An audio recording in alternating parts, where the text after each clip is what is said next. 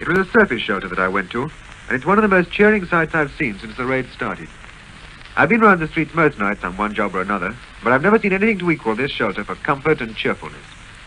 All the people come from a nearby block of flats. There's a family atmosphere, and the place looks fine. There are flags on the walls and pictures of film stars, and the children have hung paper streamers all around. Along one side there are chairs and a few tables, and when I went in all the women were knitting very busily. There was a babble of talk, and most of the children were playing cards.